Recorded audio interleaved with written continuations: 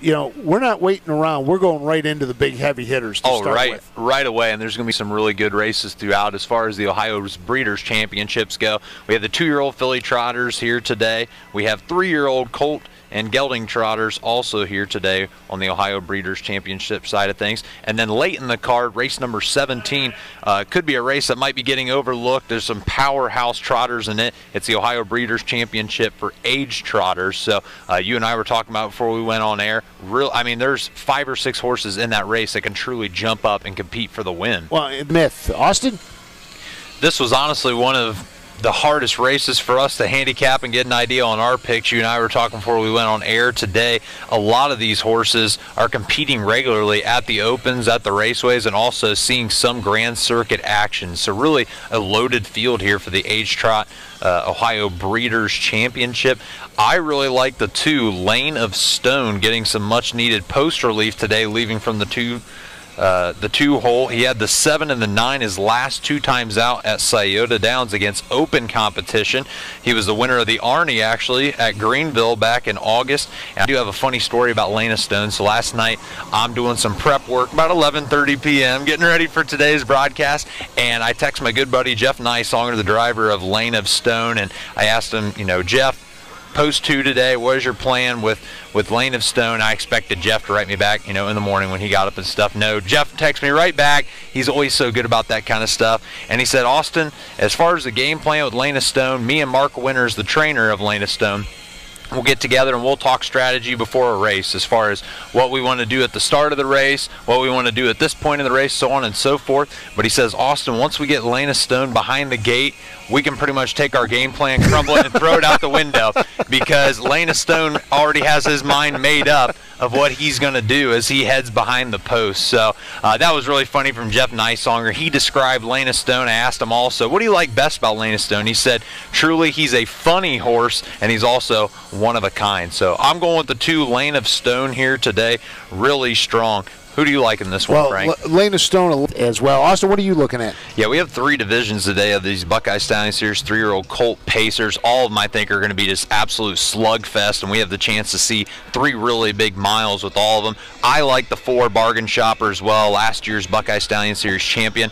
Looking to repeat here in 2020 and comes into this race second in points to Snow Moon. I think he'll go front-end seeking again with Dan Noble in the bike today. The 8 Opportune Hanover looks to be one of the favorites in this one. Also, Chris Page in the bike with Opportune Hanover. He'll have his work cut out for him coming from post 8, but I think he's really battle-tested, has gone up against some Sire Stakes competition, and actually picked up a win with the Buckeye Stallion Series at Scioto Downs over Bargain Shopper back in August. So last quarter in 27-1. If you look at his racing lines, it is 27 all the way down in his last quarter, probably the hardest closer in this whole field. So I think Chris Page eases him out of the gate and is going to come on strong with the 8 Opportune Hanover. Also, a good long shot pick here right now, going off at 15-1, is the 2 Meadowland Bosa. I talked to Chris Presley earlier today. He's starting again with a great post. The post draw, he said, has not been great with Meadowland Bosa lately, and also some of the trips he's been getting. You see a lot of circles in his racing lines, so Chris kind of feels like he's been actually ganged up on a lot of times when he's on Meadowland Bosa, because when he's on point, he's really good. So Chris told me he's going to be very aggressive with Meadowland Bosa right out of the gate.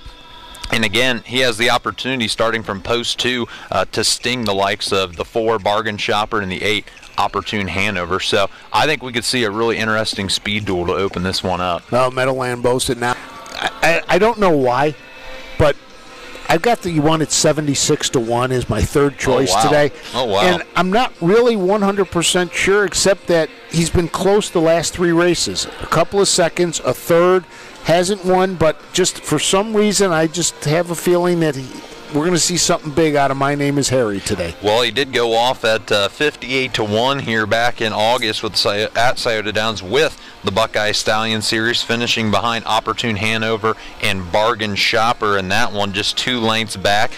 So My Name is Harry could get up and do a really good job. My long shot favorite, at a little, not nearly a 68 to 1 price, but the 9 WF Eeyore starting from the second tier, going off at 13 to 1. I really think if you want to dig deep and get a good price, WF Eeyore is the way to go. I said it earlier for another horse. Quit is not in WF Eeyore's vocabulary. He can really just grind it out. Jeff Nysonger's in the bike, really seems to be getting the most out of him. And he does have fair wins against some really tough customers that run with the Buckeye Stallion Series and are up there in the points. He does have fair wins over Never Pop the Plugs and Bargain Shopper, and again competes on a weekly basis with Western's Last Gun and Epic Ace. So WF Eeyore is battle tested, post 9 today, but Jeff Nysonger is a really patient driver, so a second tier start for Jeff doesn't really concern me much. So again, if you're looking for a price out there, you're betting from home right now in your simulcast app, WF Eeyore, the 9 horse, going off at 14 to 1. Right now, the 2 Queen of All taking a lot of betting action from all the fans out there. I'm actually going to go a little deeper and more to the outside of this field with the 6 Just Joshing. So on the board in all 7 of her starts this season with 3 wins. One thing I really like here was her experience on a half-mile track this season. That was one thing I was going to say about our last race, our second Jugette elimination. Lion Sentinel actually was in a qualifier last week at Harrington out in, I believe, maybe that's Delaware area, I believe, a half-mile track out there to sharpen up to come here to Delaware. Exactly. So that's why I did like Lion Sentinel a lot in that second elimination, and that's why I'm leaning on Just Joshing right now. So again, a lot of experience on half-mile tracks this season. You look through the program, you see a lot of 7/8 and mile tracks for all the other horses. This year, Just Joshing has a win at Yonkers and at Saratoga in New York. The win from Saratoga was from post 7 also, has post 6 here today at Delaware. So I'm really excited to see what Andy Miller can do right now, going off at 5 to 2 odds. Looks like the second favorite behind the 2 Queen of All. Well, I'm not sure who it was. It was the 4 McCam, I believe, that got up for the win there for the Ader crew. So I would say that's going to be a pretty big upset, I would have to think. Wasn't really on my radar at all. Nope, I didn't have McCam there either. And at one point they were 4 wide, heading to the back stretch, and just got a little crazy there too. Yeah, it was a big speed duel opening it up. Against section line, Ronnie was protecting the rail. Ubuntu went out for the lead. Western's Last Gun out for the lead, and then Elite Machine left from the 7 hole. We talked about it before the race. Was curious to see what Chris was going to do with Elite Machine. Again, 4 wide. 4 right around the opening turn, and then section line Ronnie yielded to let Ubuntu by, and then Elite Machine was actually the leader going to the quarter before Ubuntu popped back out and overtook the lead. Western's Last Gun, a really gutty effort there. This horse, another one that's just super gritty, was on the outside there, probably the final 5/8 of that mile, and just grounded out for a 3rd place finish. It looks like it was